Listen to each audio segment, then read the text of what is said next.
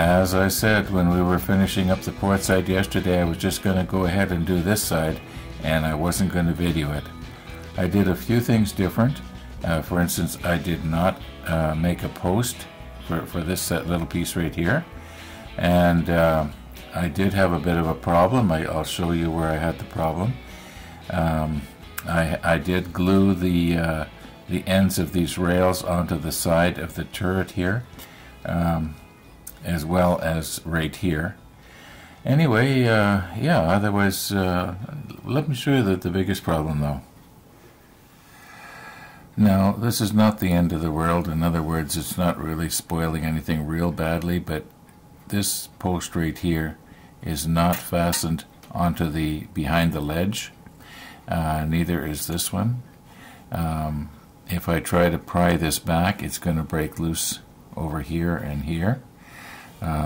Yeah, what I did was I laid this piece down, and then I adhered here, and I adhered it here, and then to my horror, you might say, I found out it doesn't, match up here. But only a little crewman walking around behind there on that deck, on the other side of that railing, is going to notice that. You can't really notice it unless you get at just the right angle. And there is going to be a turret sitting right here. I believe it's one of the 6-inch guns, so it's going to take up quite a bit of space and, distract your attention from the fact that there's a bit of a flaw there. But you know what? There's bits of flaws everywhere on this thing, if you look close. Now, in order to get at the gunnels, this guard that I put on here is too high, so I was going to lower it, and then I realized that, well, the bow is, I can't get at the bow, and that's where I want to start. So maybe the thing to do is to raise the ship a little bit, at least to get at the bow. So we'll have to take these off, because I don't want to, when I raise it up, catch anything. So we'll start all over again.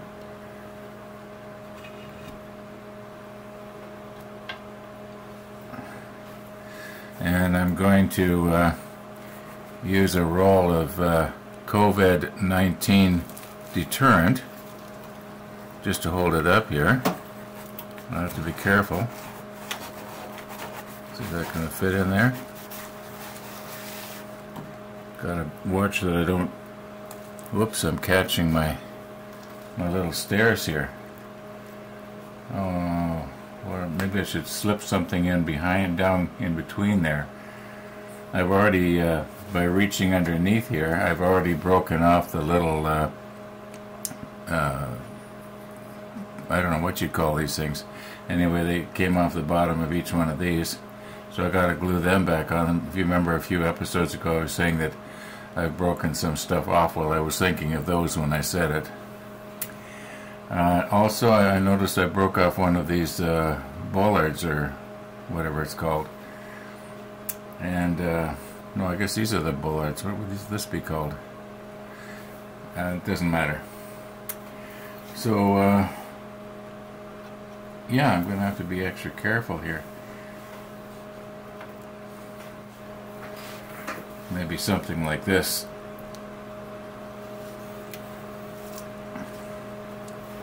That'll help anyway. Now, if you will recall, about a year ago now, when we were doing the hull, I said I was going to leave these until the very last. Like, I'm not going to put them on now, but I have to sort of know where they go, because one goes on the bow and one goes on the stern. And because every drawing and picture I've seen of the bow, the railing, it comes along and then goes around, and it forms like a little circle. And even on the very front of the bow, there's actually railing, at least according to the drawings. Well, let's take a look and see what we can find. Thinking about it now, I'm realizing that what I was thinking about was all those famous photos of the Titanic's railing at the bow. Now, it was kind of hard to find a drawing in Stefan's book that showed just the bow. you can sort of see where the railing comes along, and then it appears to stop, and then something special goes across. You know, I'm wondering if maybe what we should do is bring the railing along and then stop it at a convenient place, and then use the easy line to go around the front of this part here. Just two, 2 or 3 strands of it. It would look maybe a little bit more realistic. I'm not sure. It would be a lot easier than trying to bend the railing all the way around here. Okay, here's a much better picture. This is actually the stern section, but I would assume that the bow was much the same way. The railing comes along, and the posts, they stop, like one's here, and it looks like they just ran a line and fastened it onto this part of the flagpole, or whatever you call that. Yeah, so why don't we just do that? We'll run the railing up to a convenient spot, and then we'll use easy line to go, yeah, makes sense to me.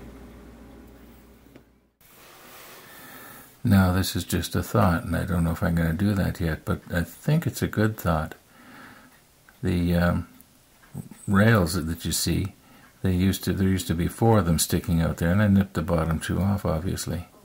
What if I was to glue it on like that, and then later, after the flagpole is in place, bend those 2 ones in the front around to meet up with the flagpole?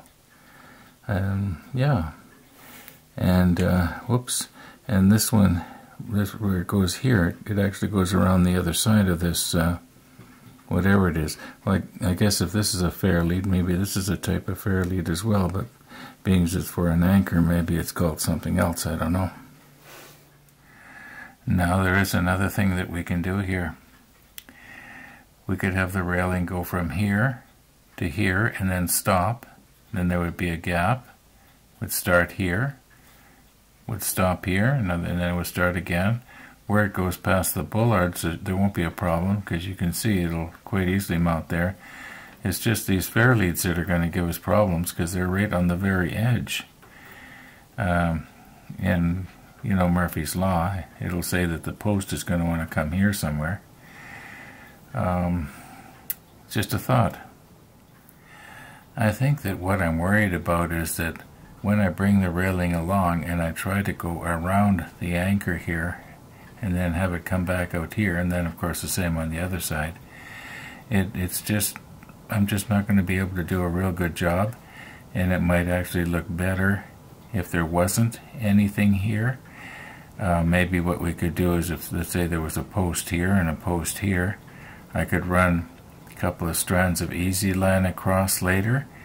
Of course, it wouldn't be the rail would not be on this side of the anchor, it would be on this side, as I mentioned earlier, so that people wouldn't step down into this hole here.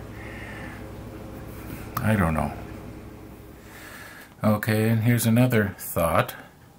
So I come along with the railing, and we stop right here, start right here, and then what I could do is I could make a short railing, just to go even with just 2 sections, and that short piece would go around, or at least partially around. That might look okay. It's just a thought. Anyway, let's glue something down from here to here. Now it appears to me that this post right here, if it goes right there, this post is going to end right about here, maybe a little bit too far this way. But maybe this post could sort of just kind of tuck in behind right here, and already sort of start the bend for these other 2. I don't know. Once again, I'm sort of thinking out loud. I'm going to just cut it off right here.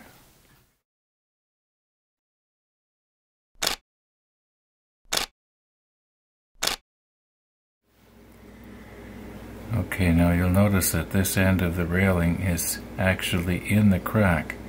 where the deck and the hull seam together. But I don't think that's the way it's supposed to go. And I know that there are places where that won't work further back because the crack is closed up. It might even have glue in it. I can't remember how I fastened it in. Well, yeah, I do. I glued it. So there'll be places that the railing won't even go in there. But see if I can lift this up and just move it back just a little, and then get the pusher downer on there in the right place without it sort of popping or falling over or buckling, if you know what I mean. Now, if I can move the pliers back a millimeter, it'll straighten up just slightly. Now, I think if we could get the whole thing just a little bit closer to the bow.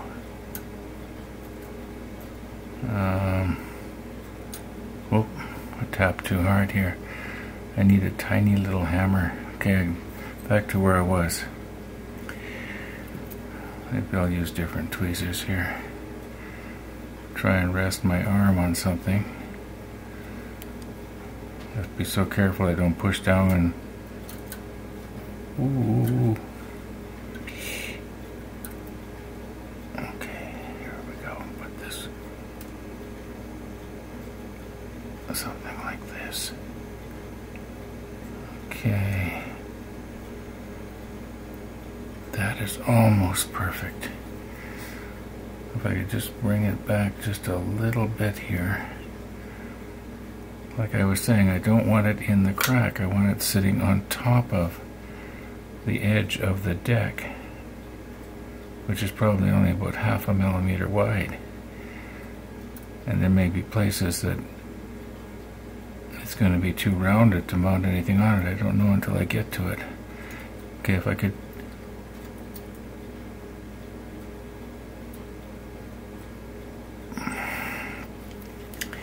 Okay, now can this come up? Alright. Offhand, I'd say this post is in the right place. We can move this one over later. Now, wouldn't you know it, I don't have my CA glue ready. Okay, we're back. Ooh, I'm bumping the pliers. Straighten that back up again.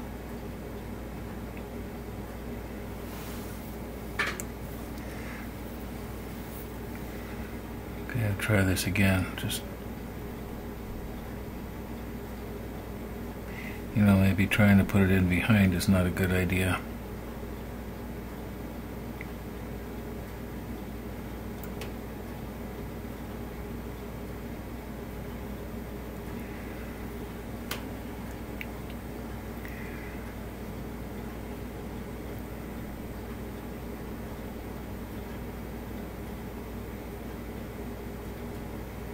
Alright, let's just let that cure.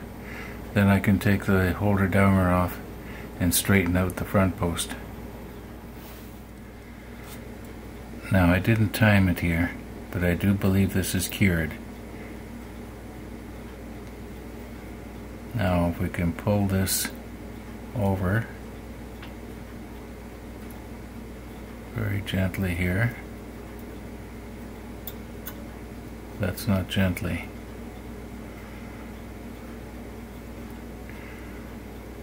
Get that out of there.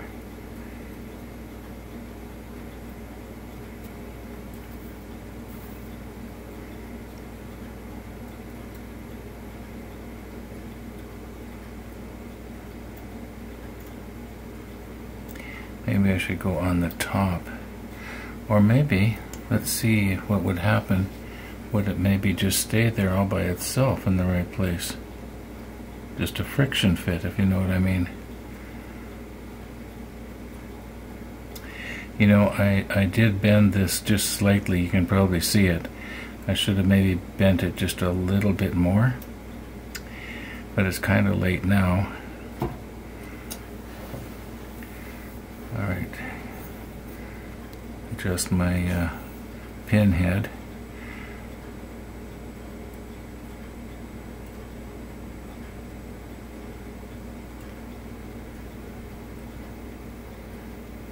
I'd like to, maybe I can pull it like this.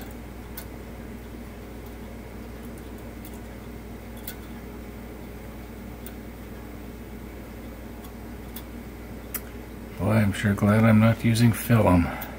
Oh.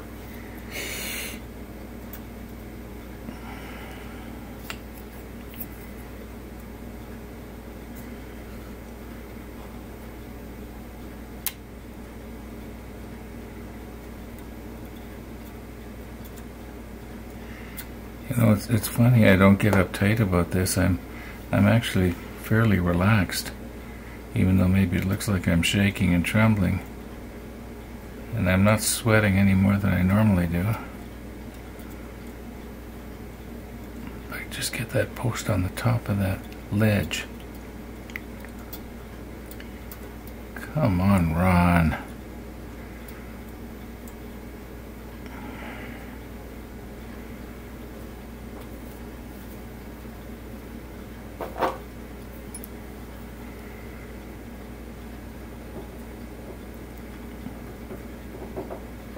No, that's not going to work. I'm trying to get that post that's by the pinhead to be sitting on top of the ledge. Like if I lift it up and bring it over, then the whole thing goes on the wrong side.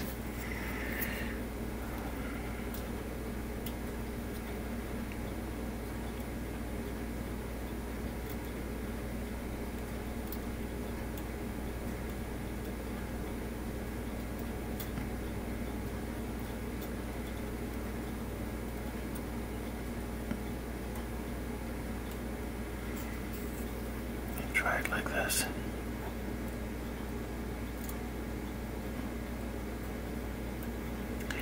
I've got the camera sitting on my steady rest, which is maybe not a good idea. Oh, that's not good. Well, I gotta be careful here. I'm gonna bend this out of shape. Maybe I better just give up trying to have it perfect and just glue it like that. Put it on the top, maybe.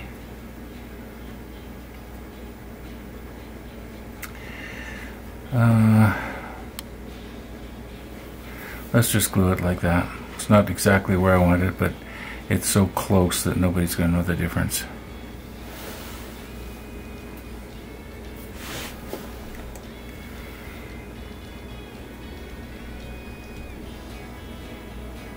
Let's see. Yeah, I guess from the back.